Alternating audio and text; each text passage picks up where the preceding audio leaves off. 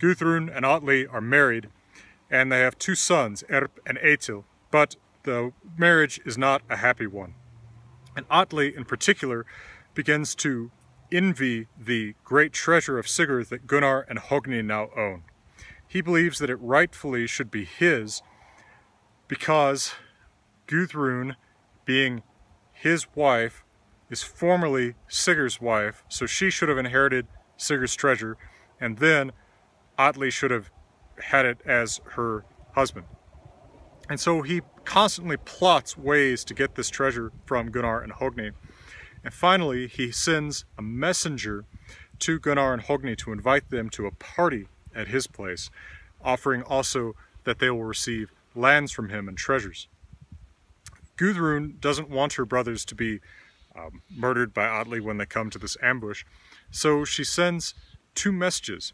One a little bit ambiguous, but much older in the tradition. This shows up even in the Poetic Edda in the poem Atlakvida, which is the oldest, or one of the 2 oldest poems in the Poetic Edda.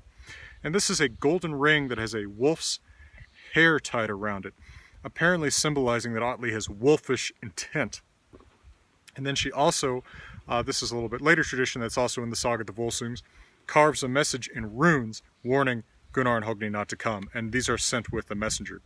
But along the way, the messenger modifies the runes that Gudrun has written, carves something different into it to modify the message and make it look innocuous. Kind of like when you're a kid on the bus coming home from school and you've got an F on your report card and you modify it a little bit, you draw little curves to turn that F into a B. 2 ravens just flew over me so loudly I thought someone was swinging an axe behind me. Alright.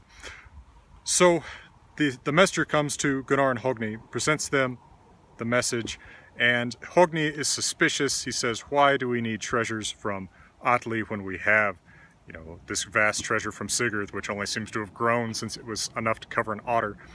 But Gunnar, the saga says, because he was drunk and because it was his fate, decides that he will come, and because Gunnar decides it, so does Hogni. Now that night, Hogni's wife and Gunnar's wife both have dreams that indicate that they will be ambushed once they get to Hunland, where Atli is king. And then Hogni's wife also, Hogni's wife is Kostbera, or simply Bera, depending on the page of the manuscript. She reads the message in runes from Gudrun. It's interesting that it's always women doing the runes in this saga, and thinks that there's something wrong with it. The message has been modified. She thinks that it's not as innocuous as it's been made to seem. And so she's very worried. But both Gunnar and Hogni dismiss their wives' dreams and go anyway. So, of course, once they get to Hunland, well, as they're crossing a particular river on their way, they actually they realize that the messenger Knefroth has deceitful intent, and so they beat him to death with axes. But they keep going anyway, and once they get there, Gudrun says, you know, I warned you not to come. Why did you come? I wish you'd come with an army. But at any rate, they are attacked. Gudrun fights alongside her brothers. She puts on armor and wields a sword. But Gunnar and Hogni are defeated, and they are chained up. Now, the Huns really respect Hogni. He's killed 7 men single-handedly. He's a fantastic warrior. Everyone knows him as an honorable drengr. But they separate Gunnar and Hogni and they interrogate them, looking for an answer about where the treasure of Sigurd is. Apparently they've hidden it somewhere in the Rhine River, one of the only real geographical places that's mentioned in this saga. Well, Gunnar says that he will tell Atli where the treasure is if, and only if, Atli will bring him his brother Hogni's heart on a plate. So the Huns go to Hogni ready to cut his heart out, but they just can't bring themselves to do it. He's such an awesome guy. And so instead, they propose to cut out the heart of a slave named Hjalli. Hjalli begs them not to do it, and Hogni even says, look, I can't stand to listen to this unmanly begging, just cut my heart out. But nonetheless, they cut out the heart of Hjalli and they bring it to Gunnar. Gunnar promptly says, Her have ik hjarta Hjalla ens blauða. Here I have the heart of Hjalli, the wet one. This is a word associated with femininity, and of course it's insulting when used of a man. He says, "This heart is trembling on the plate, and it trembled even more in that coward's chest." He says, "Bring me my own brother's heart, I'll know it." And so they go and they cut out Hogni's heart, and he laughs as he does it in a fantastic display of drengskapur, Norse manliness.